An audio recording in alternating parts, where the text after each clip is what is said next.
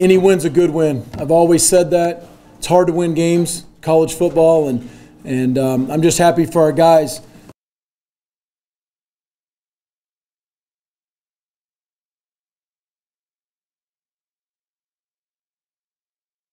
There's a lot of people pulling at them from different directions, a lot of negativity out there, and I'm going to tell you what, they continue to fight. There's talent in that locker room, and that talent is very, very motivated. So I was very, very happy with that.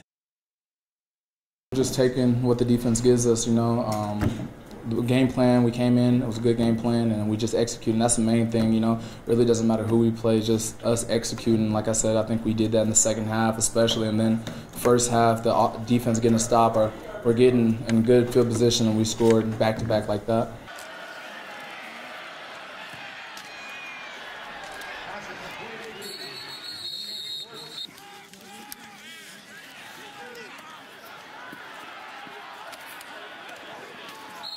But these kids refuse to give in.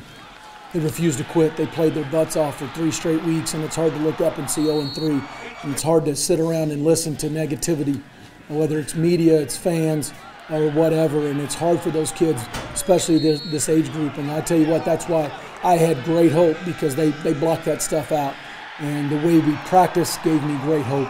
And I'm just glad that they found a way to win, and we turned it into a major positive, and had a lot of good things tonight in the game. It's big for us. We talked about this week as well, feeding off each other's juice. After the defense making a big play, we're going to go in and score, and I think we did that. I mean, he, I guess, blocked it, and we got the touchdown, but then we came back out and scored.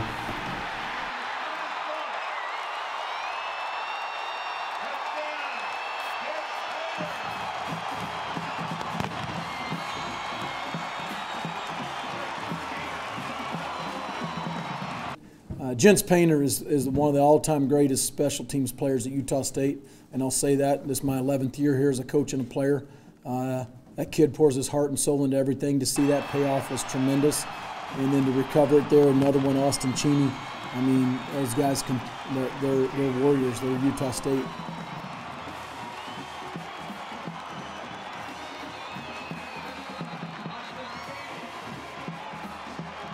Getting a compliment like that is huge, because the Aggies, the Aggies mean a lot to me, and Utah State brotherhood.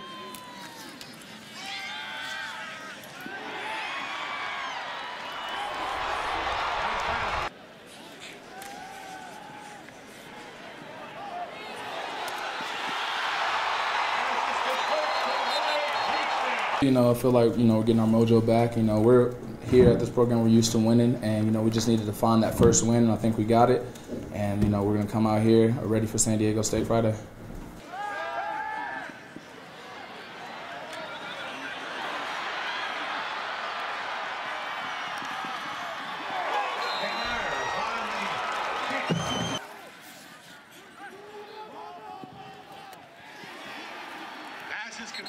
I'm just happy for our guys, and happy that we came out of here with the win, and get to keep going.